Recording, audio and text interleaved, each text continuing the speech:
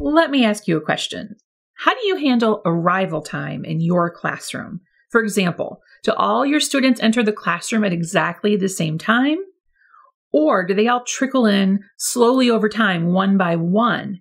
And then what do they do when they enter the classroom? Now, this may seem like a tiny little detail at first glance, but the way your children arrive to your classroom and what they do when they enter through those classroom doors can set the tone for the entire day. In today's episode of Elevating Early Childhood, we're going to talk about how to incorporate fine motor activities into your arrival time to set you and your students up for success all day long. Now, just in case you're wondering why all this matters, let me tell you a story about my first year as a teacher, because it was my first and only year that I didn't have an arrival routine in place. You see, at my school, the students were usually dropped off by their parents. Now, some were dropped off at the front door, and then the children walked independently down to my classroom, and others were walked into the school building by their parents. And then everybody waited outside the teacher's door for the door to open. And our administration had told us we could open those doors at 8:45. So everybody is gathered around the door. And I bet you, as a professional educator, can guess what happened next, right? Now, this was pre-9/11, so there were no security measures in place. I know that nowadays we're not allowed to just enter and exit the building whenever we feel like it. So I'm sure you know what happened when I opened the classroom doors. That's right. All the parents and children came streaming through the doors, or flooding rather, through the doors, and made a beeline straight for me. And everyone was asking me questions, and it was extremely overwhelming. And I didn't know how to change it at the time. Now, I wasn't brave enough to change it in midway through my first year, but going into my second year, I knew there were improvements that I had to make things go more smoothly each day. Fast forward to 30 years later, and now I know what works and, most importantly, what doesn't when it comes to arrival procedures and routines in the preschool classroom. Now, some of the tweaks that I made were very simple and easily changed, and others, they evolved gradually over time through trial and error as I gained experience. So here are the 3 things that helped me improve my arrival routine the most. First, I explained to the parents up front before the very first day of school that I wouldn't be able to have lengthy conversations at arrival or dismissal due to student safety concerns, right? I had a lot of kids and there was only one of me, and it was very important that I keep my eyes on them. And that really helped alleviate a lot of those types of interruptions. Now, having said that, then I would also add, here's when we can have those conversations, because you don't want to tell parents, I'm too busy to talk to you. You want to let them know when they can. So then I let them know what hours of the day were acceptable to either have a phone call with me or a face-to-face meeting or to send an email. And then I would let them know if they were going to send me an email that you have to wait for a response until my planning time or after school, because I can't be checking my email while the children are there either. And if it's a phone call, I won't be taking phone calls during class time because, again, I'm responsible for the children. And here's when you can call during my planning time or after school hours. Letting them know all of that up front is really going to help ease that burden. The next thing I did was I encouraged a lot more independence from my children, right? They needed to be able to do a few things on their own in order to make the arrival process go more smoothly for everybody, myself included, right? So they needed to be able to take off their backpack and hang it on the hook. They needed to identify which hook was theirs.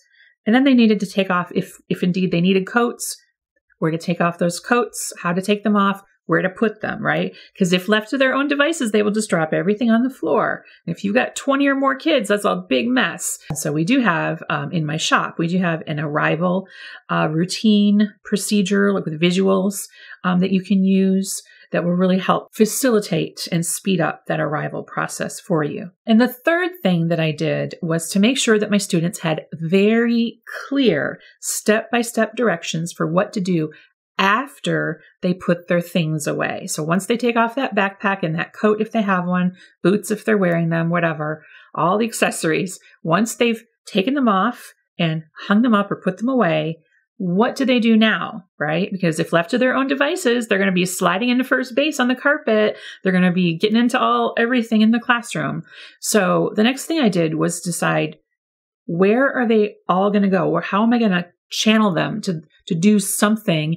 Because I still have other kids coming in and other kids that might need help or whatever. Because even if you have 20 kids and they all arrive at once, it's still going to take a good 15 minutes for them to all get through this process. So for example, one of the first things they might do after putting their belongings away is find their name card and put it in the attendance pocket chart. Now you may have a different system than that, but whatever it is clearly stated up front.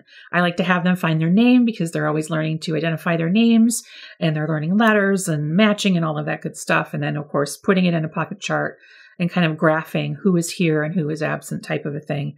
All of that has great educational benefits. So we find our name card and we sign in. And of course, it helps me quickly take attendance.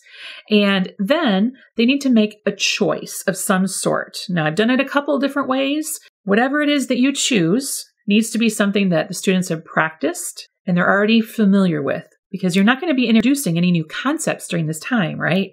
This is going to be a time when you're going to be kind of flitting about. You're going to be helping kids. Sometimes kids have things to give you from their backpack, for whatever reason, lunch money or whatever. So you're going to be flitting around the room. You're not going to be sitting down doing a small group activity. I mean, ideally, wouldn't that be wonderful? But realistically, it's not at all an option. So they're going to have to do something next. Since these activities are chosen freely and they're offered every day for a length of time, whether that's 1 or 2 weeks, depending on your preferences, there's no need to worry if a student isn't there, right, on time. And there's also no need to worry who had a chance to do this activity and who didn't, right? Because again, these will be review. These will be things they're already familiar with. You're not introducing new objectives. This is meant to be a stress-free experience for both you and the students. Now, this last piece of making a choice and choosing an activity, it may seem like small potatoes, but it's so important because it can have a big impact on the way the rest of the day goes in your classroom. And we all know that most children could use a little extra help in the fine motor department, right? So that's where fine motor tubs or boxes or whatever you want to call them come into play. Having these types of fine motor activities available to choose from after they complete those first steps in the arrival routine is really going to go a long way in helping them feel in control of that decision-making process. And it certainly doesn't hurt that the activities help develop those critical fine motor skills. So here are some examples of things you can use in your fine motor tubs or bins or boxes, whatever it is you call them, in a pre-K 4-year-old classroom or in kindergarten. If you're in a 3-year-old classroom, I recommend the first 3 things that I'm going to talk about. So the first one is Mr. Potato Heads.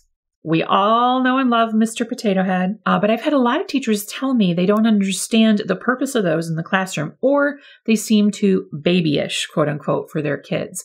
So the thing about Mr. Potato Heads is they are great for fine motor skills, and they're open-ended. There is an endless possibility of ways that your students can interact with the materials, right? They can change up all the arms, legs, noses, mouths, accessories, feet. They can make whatever they want using those materials. And it is a little bit tough to get some of those pieces in. So it's perfect for fine motor development. Oral language, they can talk to each other. That's an important thing I forgot to mention, is that they should be able to talk to each other during these fine motor tubs or any kind of table time activities that you have during this period of the day. The next one is lacing beads. And I tend to use the ones that have letters on them just because can't hurt, right? If they don't look at the letters, it's okay too. But I like the nice big ones that are not a choking hazard. And lacing and threading beads is absolutely wonderful for those fine motor skills, that hand-eye coordination, all of the good stuff, right? Can't go wrong with those. Those are a staple in every early childhood classroom. And the last is Duplo Lego. Now, I like these because, again, no possibility of a choking hazard. They're much easier for little hands to grip and use than the little itty bitty Legos. I don't have time to keep up with all the little itty bitty ones. And what I find with pre-K 4-year-olds, at least, is they always need help with those little itty bitty Legos. So Duplo is the way to go in pre-K 4. Next up are poke pages. Now, if you haven't heard of these, they are the be-all end-all in pre-K. Not only are they fun, but kids get to practice poking holes in things. What could be more fun for a child than that? Now, in the picture on the screen, I have these nail art objects. I don't know what you call them. They're like tools, right? And I found these on Amazon for like a couple of bucks. And I have a set of 6 of these. Originally, I think the idea was that kids were supposed to use those giant push pins from the Dollar Tree, like the really big ones that you grasp in your fist.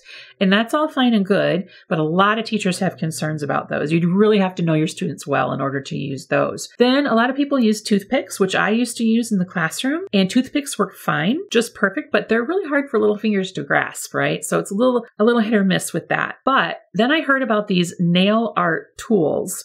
And I said, that's perfect. They are not sharp on the ends. There's a little ball actually on the end. And there's one side that's kind of got a larger ball and then one that has a smaller one. And so in the picture here, I have poked holes on that page and I have a piece of craft foam behind the picture there. And you can't even see the holes. I used the small side and you can't see them. But once they poke the holes around the edges, they can take it to the window and look at what I like to call constellations through the little tiny holes. So these are super fun and they are excellent for fine motor skills because as they're holding the poking tool, practicing that pincher grasp. So super fun, and who doesn't love poking holes in things? Something that they're told not to do at home, right? Then there's the hole punch activities that you can see here on the screen. And these hole punch activities are great for fine motor skills. In pre-K 4, I probably wouldn't use those until a little bit later in the school year. For example, probably not September, October, maybe even November, unless you have 5-year-olds at that point. It just seems to me like they have a difficulty squeezing the hole punch. But of course, there are kid-friendly hole punches that exist out there as well. And I forgot to mention the hole punching activity and pin poke activities or the fine motor poke activities. Those are available in my fine motor bundles. Some of the ones I'm featuring here are from my spring fine motor bundle, and those activities can be found in my spring bundle as well. So inside the spring bundle, there's a fine motor bundle. So you can't go wrong there. And then Play-Doh task cards. Now, I always take heat from the armchair warriors when I share these. So here's what I'm going to say about Play-Doh task cards. Why can't kids create what they want with Play-Doh? They absolutely can. But for anyone who's taught for any length of time in preschool, you know that you use Play-Doh every single day of the year, right? And it can get old and kids can get bored with it. So at that point, you can help them be creative by providing these prompts, if you will. These are prompts. Now, we use prompts all the time in the elementary school. We're using prompts for test questions. We're using prompts for this or that. We even use prompts in pre-K 4 sometimes for response to stories that we read aloud. So these are not to stifle children's creativity. I would never do such a thing, but they can be ways or avenues to help kids come up with different designs or ideas to use Play-Doh with. And they also involve the rolling of the Play-Doh, because Play-Doh is like one of the #1 fine motor activities that you can offer children. So as they roll the Play-Doh out, I like to have them use their hands, the flat palms of their hands, because it's pressing on what we call the palmar arch right here. And you as an adult can look at your palmar arch and see how it curves in. And little kids, theirs kind of puffs out, right? It curves out. And that means the muscles there just aren't developed yet.